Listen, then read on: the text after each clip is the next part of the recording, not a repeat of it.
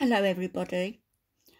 I thought I'd just show you another couple of pictures of Chantal.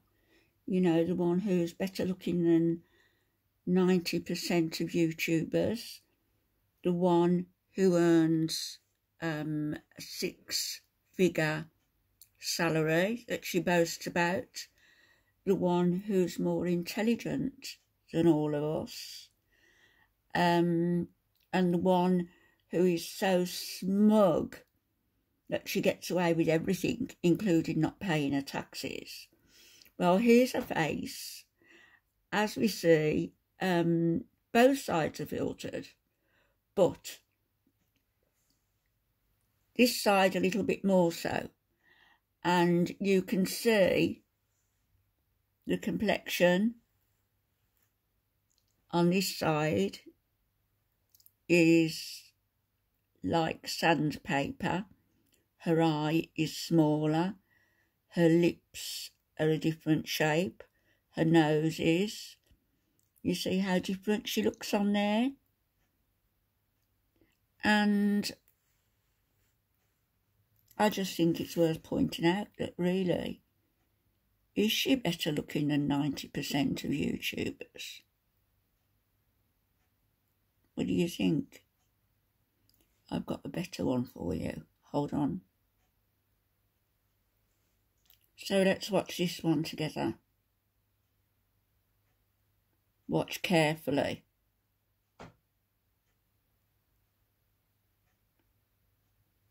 Are you not moving? Watch carefully.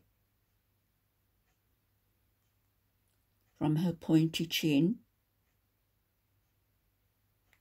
and her pointed face.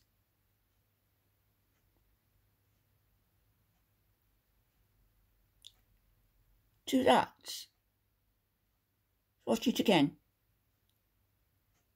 Oval face, pointy chin.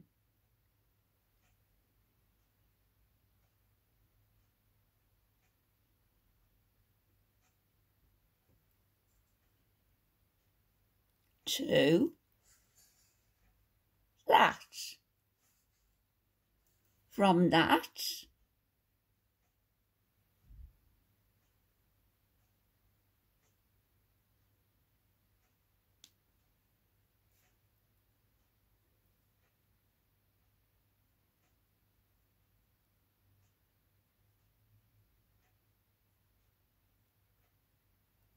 are you moving for me? To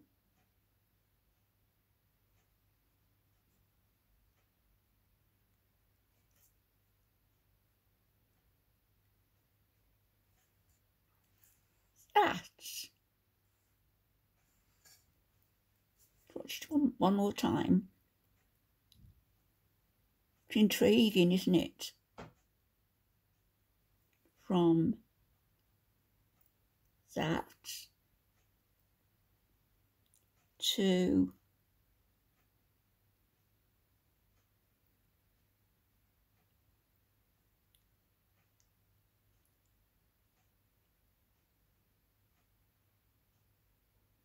that.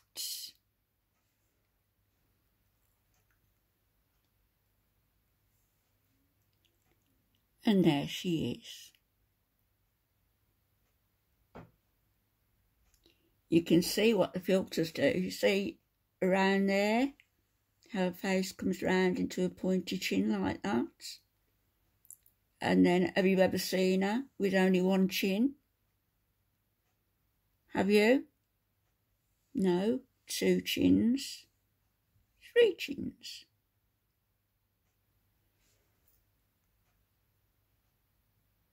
So watch it again. Hold on. So, from that,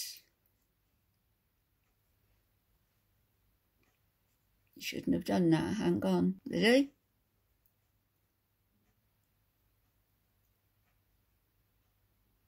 From that to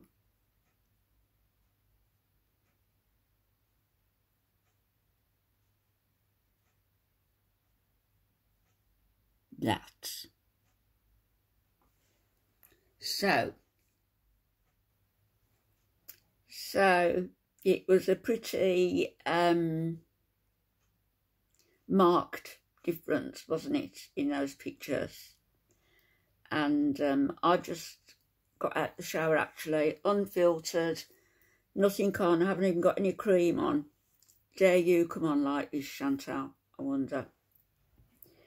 I'm also wondering about, as there's been a lot of talk about your trustees and your bankruptcy, well, I haven't involved myself in that. Any of that, but you're being very coy about it. So I think if the court officials are worth their salt, as they say, they will be able to get detailed income amounts from YouTube. And I understand that there's a certain site where money from super chats, etc., are also detailed. So, you know, you and Pete have gotten away with pretty much everything, with taking no responsibility for anything your entire lives. And it's about time that you paid some consequences monetarily, instead of being able to run away from what you should have been paying all this time. People who avoid taxes, none of us like taxes, do we? None of us. But we have to pay them.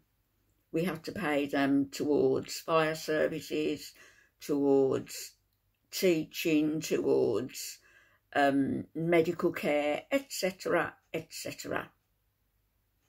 And you certainly made, you know, behaved as though you really are entitled to the best medical care, and you've made sure that you've taken advantage of that without paying a penny into the system from your 6-figure salary, plus your super chats, plus your gifts. I don't know whether they'll be detailed somewhere, but if they are, and if the court officials do their job properly, which I hope that they do, then you're pretty well screwed. I guess that running away to Kuwait, you think might solve the problem. I guess that running away to Kuwait and maybe putting a channel in Salah's name might solve the problem. I guess because there's no taxation, is there, in Kuwait? That might solve the problem. But maybe not. Maybe not. And do you know if you're even going to be welcome back into Kuwait after what you did and what you said on screen, online, about Salah's wife? Because if that man does as he said he's going to, and speaks to the authorities about you, then you're pretty much screwed there as well. So maybe you'll just have to get a flight straight to the Philippines. Who knows? Who can say? But I hope your assets are frozen